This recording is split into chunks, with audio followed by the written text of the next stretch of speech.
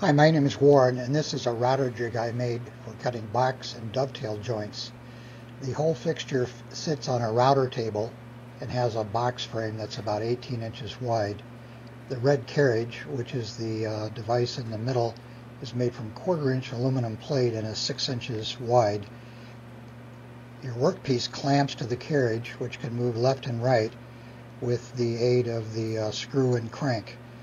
A digital readout is attached to the carriage to indicate the relative carriage position left and right.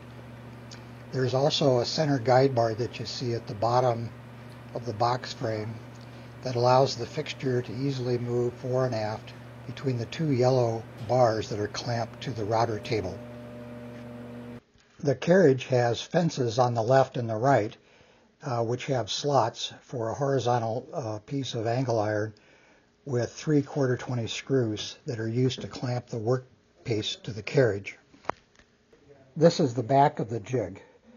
There are 3 holes drilled and tapped in the guide bar that allow the entire fixture to swivel and lock at either the 0-degree position or plus or minus 8 degrees. The plus or minus 8 degree position, of course, are used when cutting dovetail pins. To make box joints that are evenly spaced with, say, 1/4-inch or 1/2 inch fingers and slots, you don't really need to have a layout diagram. But if you need variable space slots and fingers, a layout diagram is helpful.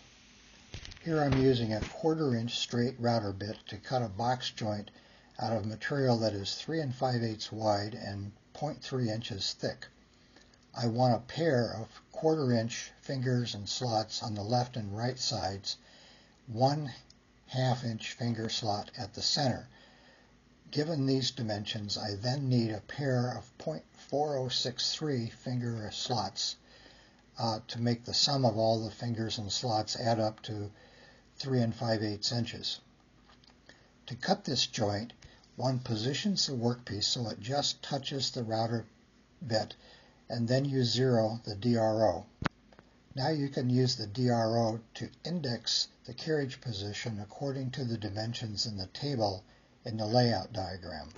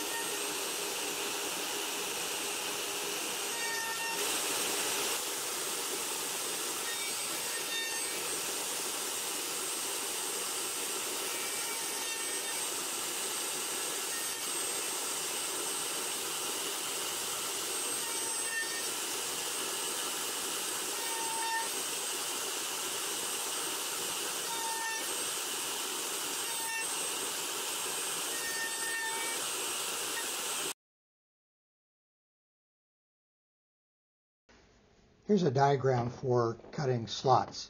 I have a piece of maple that's 3 inches wide and 0.3 inches thick, and I'm using an 8-degree 5/16 inch diameter dovetail bit. The dimensions are indexed from the edge of the workpiece to the center line of the dovetail bit. To make the cuts, position the edge of the workpiece so it just touches the dovetail bit, zero the DRO, move the carriage half the diameter of the bit, and zero the DRO again, and then make the cuts.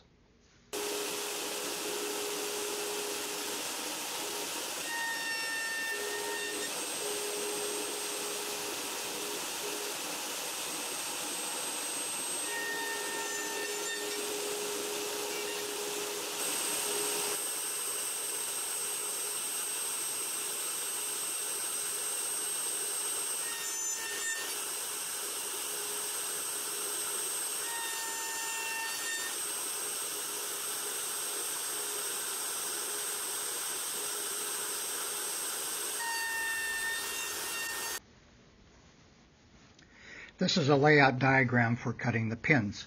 Note that this is an edge view of the workpiece, whereas the slots layout was for a face view.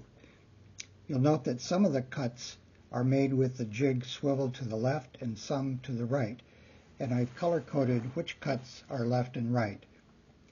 The dimensions here are derived from the slot dimensions. There's no trigonometry needed, just simple arithmetic.